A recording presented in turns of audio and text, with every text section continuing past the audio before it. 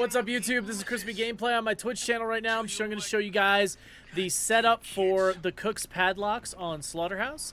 The first place we're going to go is over here. Oh, well, Grandpa's awake already. The first place I'm going to go right here is right here on Facility Courtyard. Go in this red door right here, and we're going to padlock that.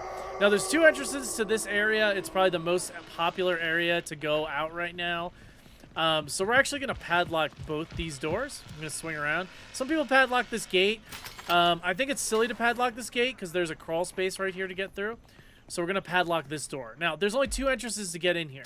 So it's a pretty good setup, and it locks down that escape route pretty heavily. Makes it really difficult unless they have a really competent Connie to get out that way.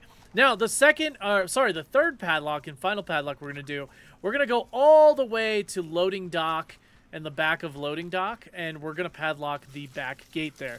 The reason being, as this is the second of the two, obviously easier and most popular exits, doing the car battery gate is usually pretty good. It takes a long time to disconnect car battery.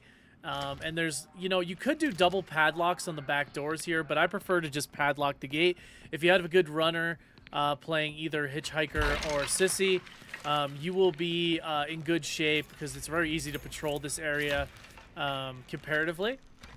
And also, both these doors already have locks on them, so there's basically 3 locks you have to get through before you even get to this area. A lot of times, Hitchhiker will already have this set up. It does not look like it's set up, so I will set it up. Basically, we're going to padlock this back gate, and then we're going to turn the car battery on. And that will be the end of your setup for Slaughterhouse.